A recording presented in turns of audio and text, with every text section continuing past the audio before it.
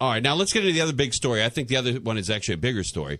The people that live around the Hollywood sign don't want tourists jumping over their fence, throwing McDonald's cups and wrappers in their yard, trying to get over to the Hollywood sign. They want their streets washed off of most maps or redirect traffic in that area. Right. And I think they got a good point. The concern is now, with GPS technology, right. GPS has managed to map all those little tiny roads and narrow access areas that never existed in printed maps before. Right. And now with that and Google Maps and all the other online maps, they said in the last few years, the amount of tourists up there has doubled, tripled in some cases. They're trying to get up in those little tiny roads. They want to get to as close to the sign as possible. Was there a press conference up there? No. Oh, right. No, this was what we call an enterprise story. Oh, I see. Yeah. How did you find your way up there with the Thomas Guide?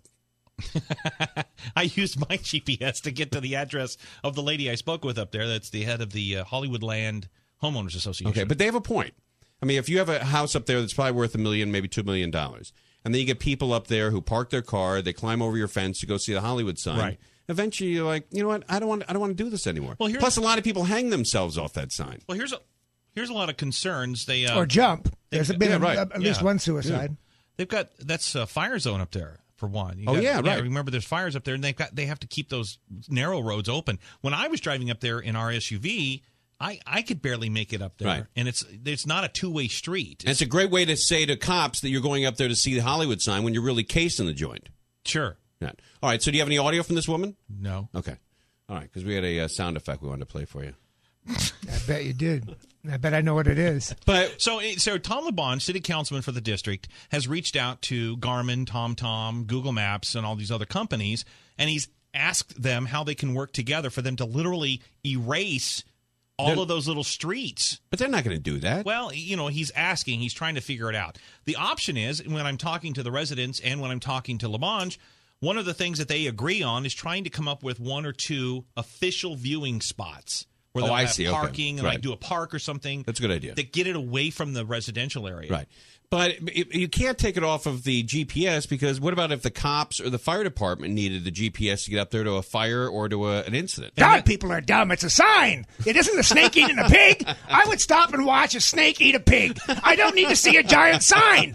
I can see it from the bottom of Beechwood in Hollywood. There it is. You can see it from God damn, people are dumb. How stupid do you effing have to be to get that close to kiss it? What a mentality. What a mentality! Who are these losers with their McDonald's wrappers? Go to hell!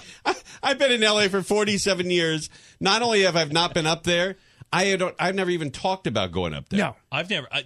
That's the first time I'd even been close to the sign. Is that right? And it's funny. I think you're right. I never thought about it. But who are these huge losers who have to go up there? Totally. I can see that sign from LAX. Right, of course you can. Yeah. You've seen it a billion times. Yeah. It's the same sign. I know, it's the same sign. I don't want to climb over the weeds, get bit by a rattlesnake just so I say I can touch. You guys are locals. Or start a fire. Yeah. You know? These are locals. These tourists, they come here for that kind of stuff. They come here for those landmarks. They come here. I mean, when I was driving up Beechwood Canyon, which is a really big part of that's a big part of the problem. I mean, in the amount of time I was driving up there were just people parked everywhere, jumping out of their cars to take pictures real quick with the sign behind them. I mean, they're just stopping. They're just literally stopping. It's a really nice community up there. There's the Beechwood Canyon Market. Right. There's a little dry cleaning place. There's a little tiny restaurant. It's a great part of Los Angeles to live if you can afford it. And I understand that these homeowners don't, want people with low IQs jumping their fences. I guess there's a point. Tom LeBonge is right. Get a viewing area if they want to get close to it and wrap it up. But I just don't understand. Well, and the problem there, too, is they don't want to dip into or they don't want to cut into tourist dollars. They don't want to start discouraging tourists from coming to the area. If they know that they're not going to be able to get close to the sign, they're concerned about that as well. So they've got issues they're going to have to handle here. I'm telling you, if they get a viewing spot, 2 or 3 viewing spots, dollars to donuts. The second day, not the first day, there'll be a grand opening. Here's where you want to sit down and take a picture close up of the sign. The next day, you're going to have Batman and Charlie Chaplin and all those clowns from Grauman's number 2. You know, the guys that didn't make it to Grauman's, they're going to be up there parading around at the base of the Hollywood sign. Yeah, you're absolutely right. All right, Steve Gregory, thanks for coming on, man, and hopefully we didn't kill your audio reputation or your story. Yeah. All right. You have to wave your hands. Go ahead, knock yourself out. Steve Gregory, KFI News. All right, there he goes. All right, when we come back, Roseanne Barr has made a big announcement on The Tonight Show with Jay Leno. We'll tell you what that announcement is. Plus, Steckler and I have a Roseanne story. We had a personal run-in, the both of us, with Roseanne Barr. And it ended with Doug Steckler yelling at Roseanne Barr. I'll tell you. I'll fill in all the details when we come back. But this may be the last time we tell the story because he is wildly uncomfortable. I'm totally, Tim. Yeah, I've asked Tim not to do this, but just one more time. Please, Tim. 1,